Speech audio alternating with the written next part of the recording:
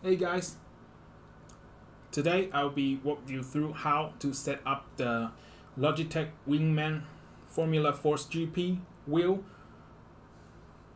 on this Forza Horizon 4 game so that you can play with the force feedback and all the control, the pedal. And before we get into how to set this thing up, one thing you need to know is I'm setting it up with a separate controller. So you need to have another controller in your hand that works on PC.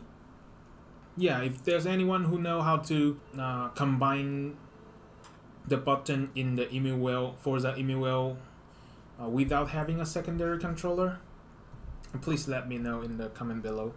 Hey guys, it's surprised to see how many of you still using this wheel nowadays, but some people have some question about how to set this wheel up for the Forza series, like Forza Horizon 4 for example.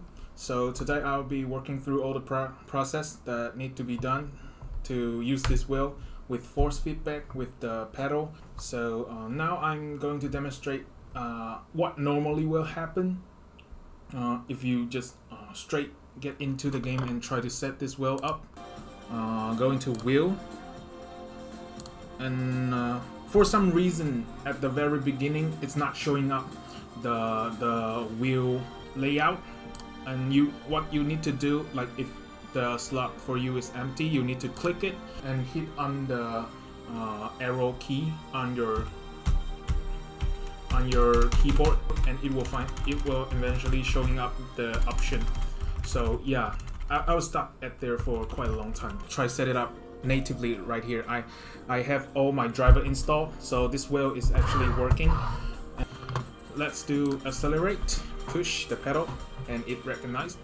Brake, push the pedal and it recognized it as well. So so far so good. I can just use rewind. Yeah, now you're basically out of button. Let's try if I can use my keyboard to cover it up. Let's see. My keyboard doesn't work because it's not the same controller. Even for my I got a Xbox 360 controller. Let's try remap. It doesn't work. So it need to be on this wheel, but since this wheel don't have enough button, you're not going to set all the thing through. So what you're gonna do now, and what I'm going to demonstrate now, is that you can actually use software called EmuWheel. EmuWheel can let you combine multiple controllers together. The game will think that you are using one controller, but you're actually using two. I'm going to show you how it runs, and then I will walk you through the process how to set all those things up. I muted both the device that I mapped, and I'm launching this wheel, so I click start. So now that system thing, I'm using one giant controller with many buttons. Yeah, and for the demonstration I'm using my Xbox 360.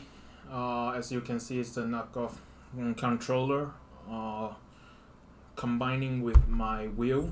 Okay, so now I'm getting into the game. As you can see,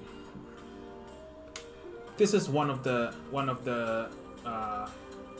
ongoing problem with the EmuWheel, is that Xbox 360 controller, it's like you cannot mute this controller, so it will have some control input conflict. So that I basically just keep using the keyboard as my main input, which it's okay. Like the game let you to do that. Like you can just use multiple control. You can use your keyboard and then switch to your wheel, but somehow you cannot be mapping like that. So I don't know why they did it, but yeah, it's kind of confusing at first, because you see all the input can be recognized, but you cannot map them in one profile. So yeah, that's kind of suck. I set it up with the EmuWheel open, and let's see how it works. Yeah, so as you can see, my steering wheel works, and it gives the force feedback as well. And yeah, like you can switch. This is you can, but the although the Forza have like the worst turning animation of all the racing game. They only got like 90-degree, but I tried to match it with my wheel, but not successful. It just doesn't work. The turning animation cannot be matched, even though like you have the same rotation limit as this wheel, but you cannot match that. So I won't suggest using this one, so that you can enjoy your race. Yeah, so basically all the thing works, like even upshift, downshift with my pedal, but like with my shift button. And yeah, like I put my e-brake on this button, it works. And the rewind over here, and yeah. Oh, but I didn't have the start button set up. But like my horn, yeah, I don't know if you can hear it or not, but yeah, that's my horn button right there. So yeah, it works quite nicely, I would say. Okay, so for now I'm going to walk you through the process to set up the EmuWheel. First, you Google EmuWheel. You went in there and you download the latest version of the EmuWheel, which can be found right here. There's a setup guide you need to be followed. So for the guide, basically you just need to follow all the steps right here. So first you need to make sure that your Windows version is up to date, and then you download and install the latest build of VJoy, and then you run the configure VJoy. After you install the VJoy,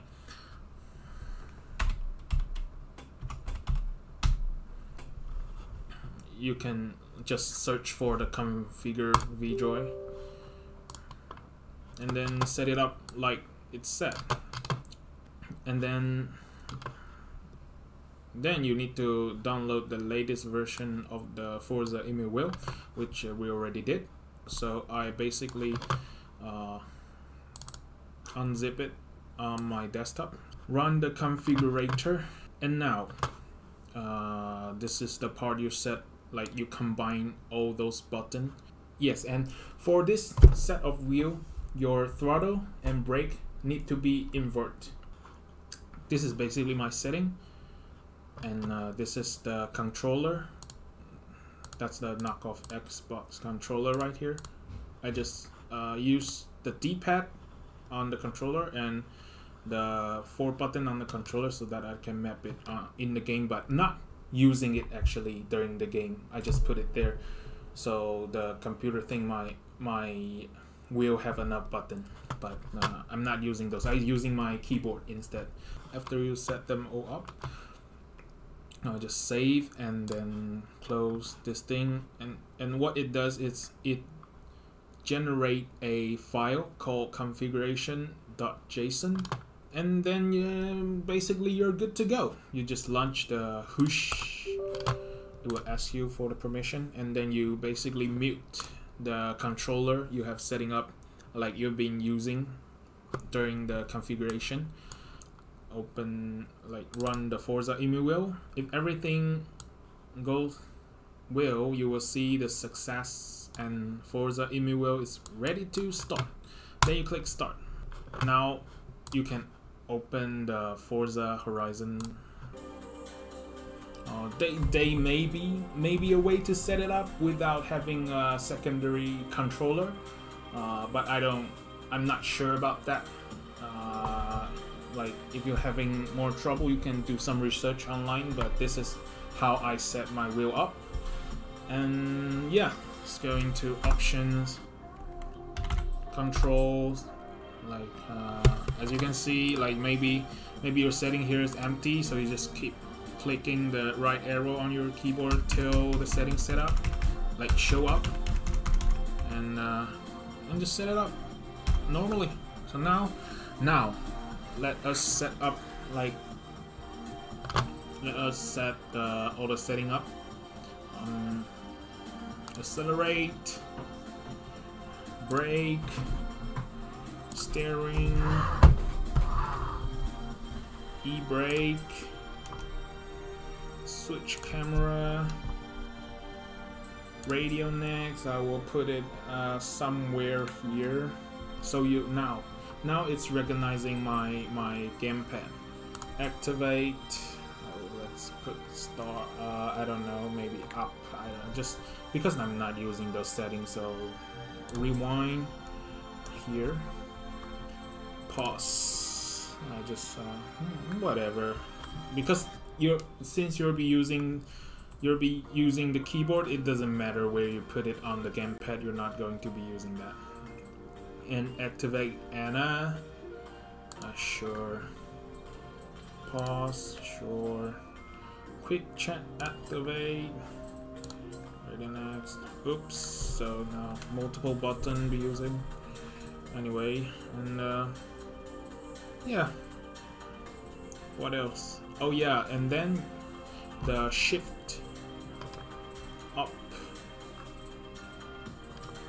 up and shift down. Shift up, I'll be using the back button here. Shift down, back button here, and the horn right here. Now we're good to go.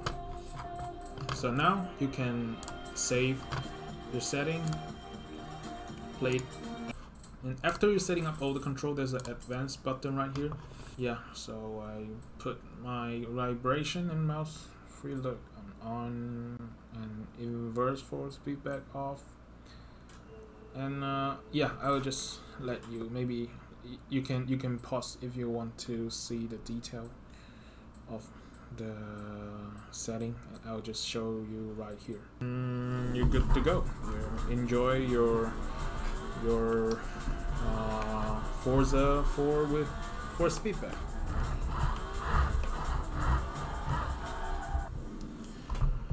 So that's basically it. Thank you all for watching. Hope you guys can like, if there's any more question, please comment down below so I can reply. I see all the comments, and enjoy.